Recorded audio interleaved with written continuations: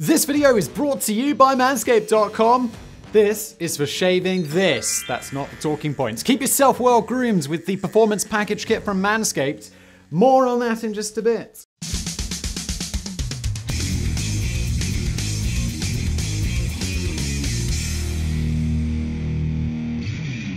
Cruise ship holidays are a bit like Marmite. You either love them or you hate them. In my view, they're just something for super old people. Although I do like the idea of kind of just, I don't know, I'm super busy. It's like, can't I just stare at the ocean and get drunk for like a week?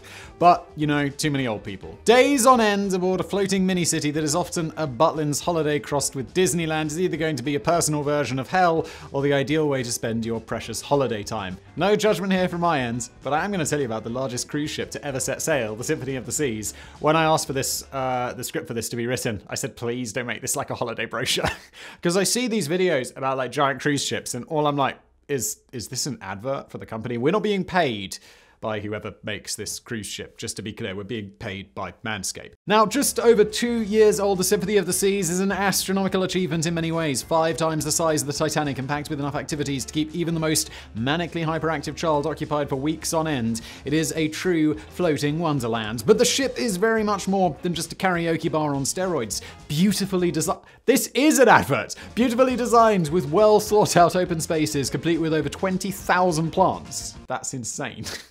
The Symphony of the Seas is as close to a real-life floating city as we have ever come. The 2020 cruise ship season was utterly decimated because of COVID-19, with countless stories of cruise ships placed in quarantine as the disease tore unchecked through their decks. While the Symphony of the Seas, which is owned by Royal Caribbean International, was far from the worst affected, it wasn't spared, with one employee dying from the illness. But as the new year develops and bookings begin to swell, the largest cruise ship the world has ever seen will soon be sailing the high seas once again. You know, I've never been on a cruise. Honestly, I don't really have an intention of going on a cruise, but I don't want to get COVID on a cruise ship. It sounds rough. Allegedly, please don't sue me, cruise industry. It's just my opinion.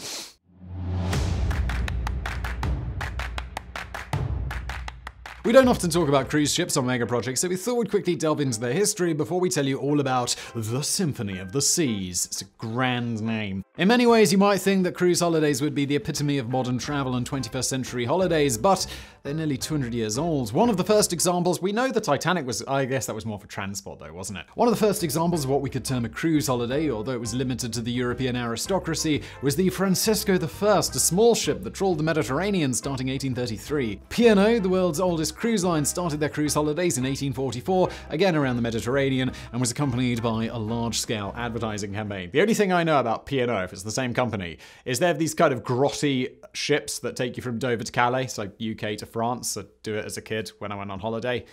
They're kind of shit, allegedly. The first purpose-built luxury cruise liner was the Prinzessin Victoria Luz, a German vessel completed in 1900.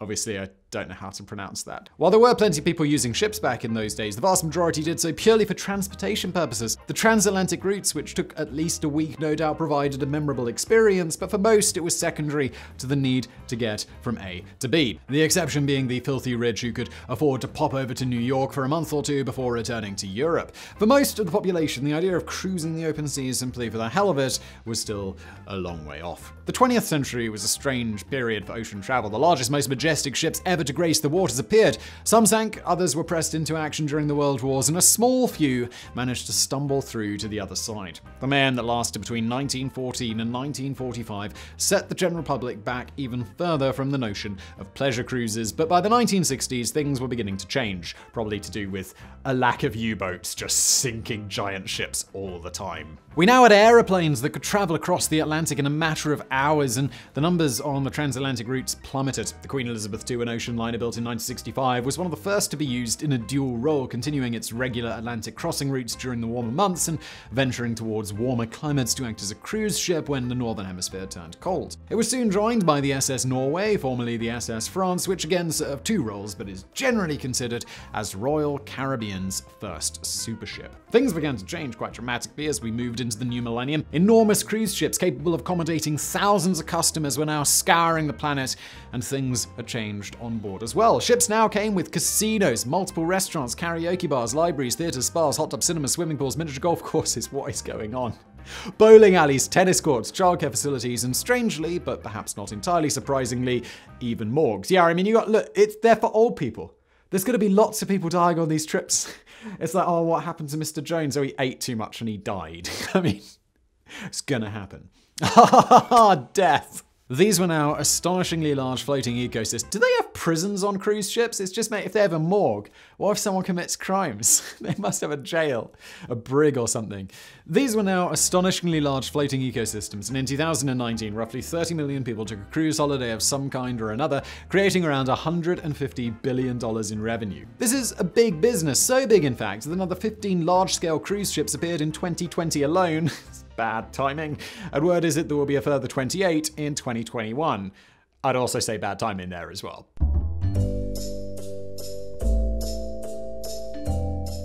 And that brings us nicely back to the biggest, the baddest cruise ship of them all, the Symphony of the Seas. The largest cruise ship in the world by gross tonnage was built at the Chantier de l'Atlantique shipyard in Saint-Nazaire, France, and is the fourth in Royal Caribbean's Oasis class of cruise ships. She was ordered in 2014 and completed in 2018 at a cost of $1.35 billion.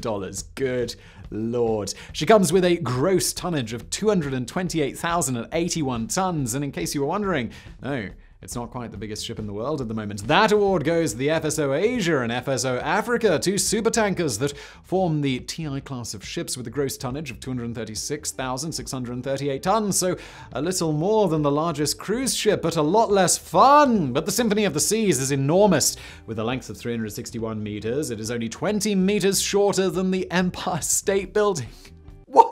What is going on? Who decides to build this? Its beam to the waterline is 47 meters and has a full height of 72.5 meters. It's spread across 18 decks. It's even 30 meters longer than the largest aircraft carrier in the world, the USS Gerald Ford.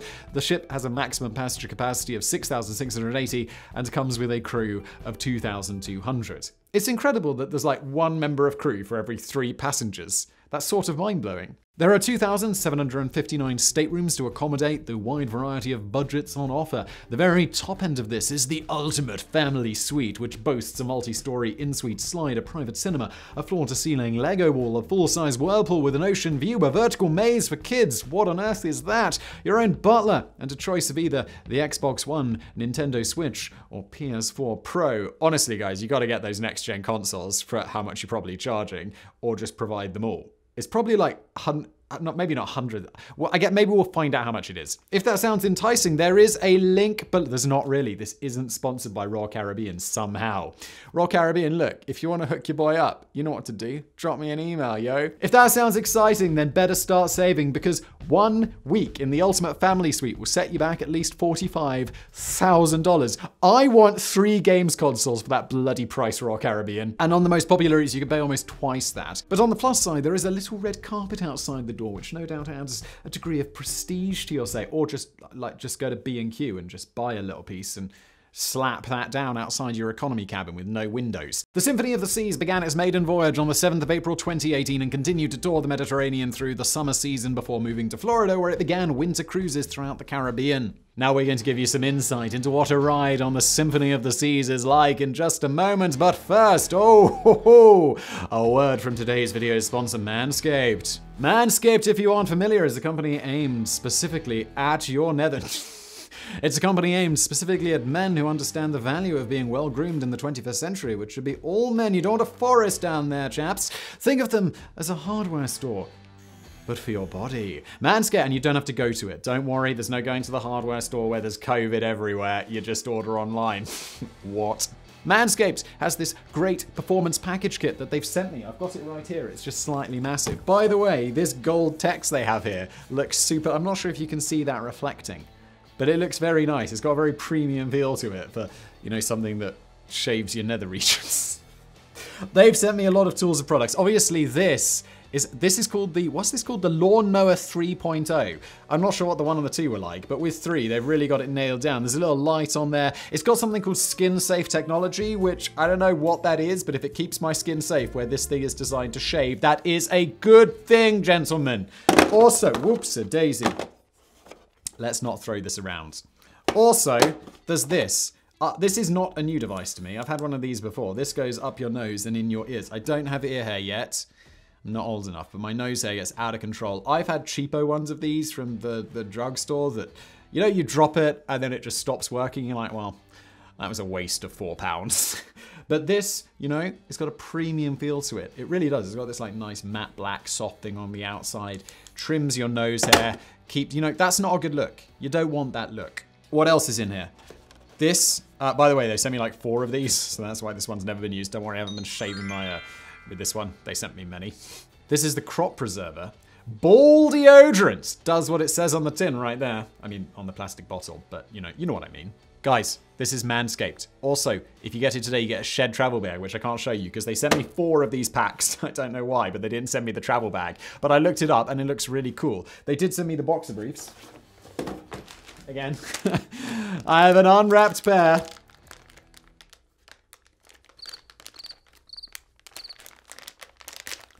Again, I have an unwrapped pair right here because this isn't OnlyFans, all right? That's at OnlyFans. I don't have an OnlyFans, obviously not. These are too large for me, but I think they sent me multiple sizes. But you get these as well. Start looking good from head to toe. No pair of stones left unturned. Manscaped.com, 20% off plus free international shipping and those 2 gifts. That's when you use the promo code MEGAPROJECTS. Again, manscaped.com, promo code MEGAPROJECTS. There's also a link below.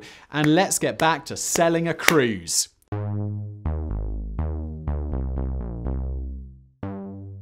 As I said earlier in the video, this ship is much more than just a vast floating tower block. The Symphony of the Seas was designed by Harry Kulavara, a Finnish naval architect, best known for designing 2 groundbreaking ferries for the Silja Line, both featuring a 150-meter 2-deck promenade through the center of the ship with a huge bay window at the end.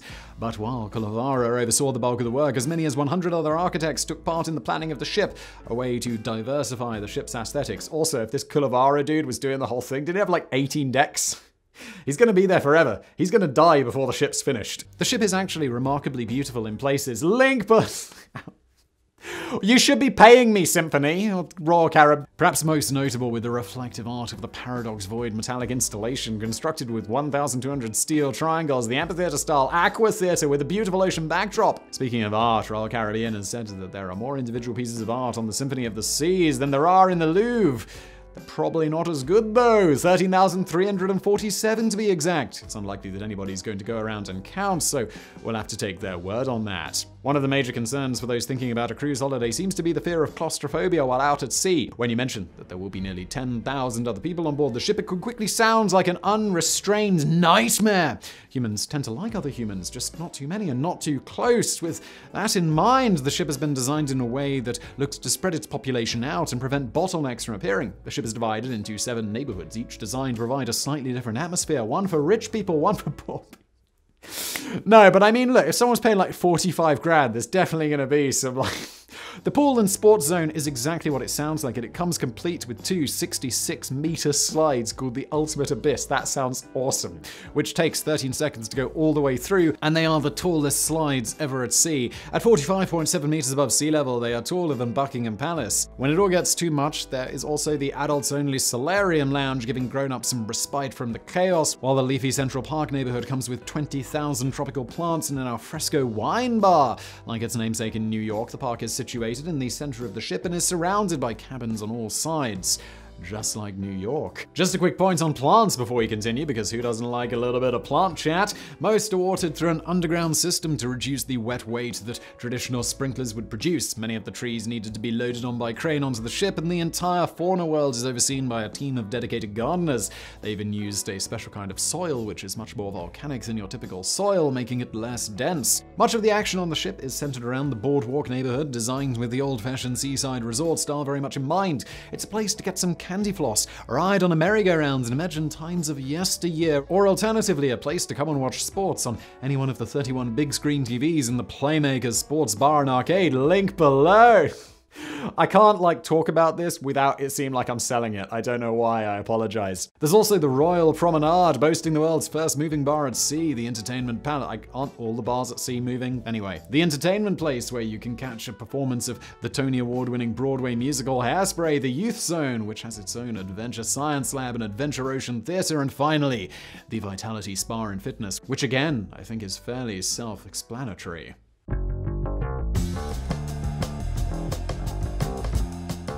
If claustrophobia was the first fear of any potential passenger, boredom would probably be the second. With this in mind, Royal Caribbean decided to include just about everything on the Symphony of the Seas. I'm not exaggerating here. I've been to small cities that have less to do than this enormous floating activity center. Over 20 different restaurants cater to all tastes, from Mexican to sushi. Throughout a 7-day cruise, the ship's galleys produce roughly 4,399 kilograms of chicken, 2,267 kilograms of French fries, over 9,000 kilograms of baking potatoes, and 952 kilograms of lobster tail. A massive 2.1 million liters of fresh water is consumed on board the Symphony of the Seas every single day, and when you get bored of water, there's always the 195 separate spirits that are carried on the ship. There are 2 theaters on board, one a 1,400-seat theater and the other an outdoor aquatic theater with Olympic-height platforms, one casino, a children's water park, a full-size basketball court, an ice skating rink, a zip line, and 2 30-meter rock climbing walls. It's actually extraordinary. Think we're done? Not even close. There's laser tag, an escape room, sports bars, fairground rides, pool rooms, surf simulators, ping pong tables. In total, there are 24 pools, water slides, and flow riding waves. Altogether, they contain 94 times the water of one eruption of Old Faithful, the world's famous geyser at the Yellowstone National Park. And everyone's going to be like, Simon, what's a geyser? Is that a type of guy? Is that like a guy? So no, it's just how we say it in the UK. All right.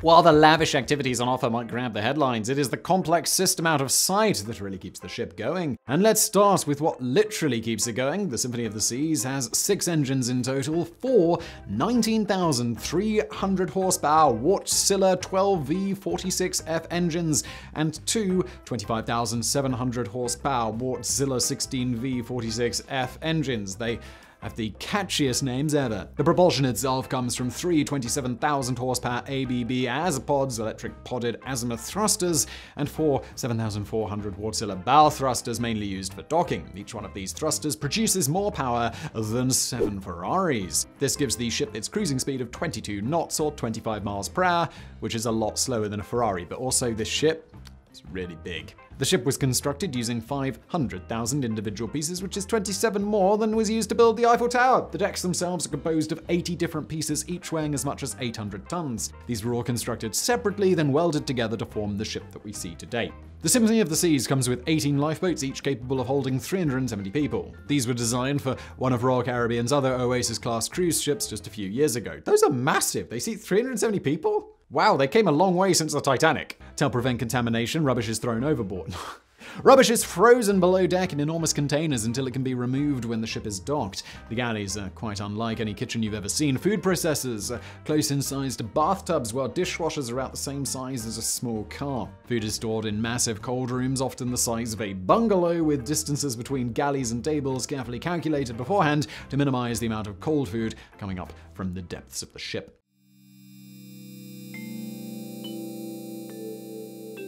Whatever your opinions on cruise holidays, it's impossible to deny that the Symphony of the Seas is an extraordinary ship. Its gargantuan size alone is enough to give it its wow factor, but the ship is also surprisingly well designed and is much more than just a floating Benidorm. Getting a ship that size to float is an achievement in itself, but providing a workable and living environment for nearly 10,000 people on board is quite something else. Royal Caribbean claims that they have 94% positive feedback from their customers who have been on the Symphony of the Seas. Again, we'll have to go with them on that one, but if it's true, this mighty floating city is definitely doing something right. Not as right as Mega Project with our likes to dislike ratio, eh? Come on, Royal Caribbean, get it together. So I really hope you enjoyed this video. Thank you again to the legends over at Manscaped for sponsoring.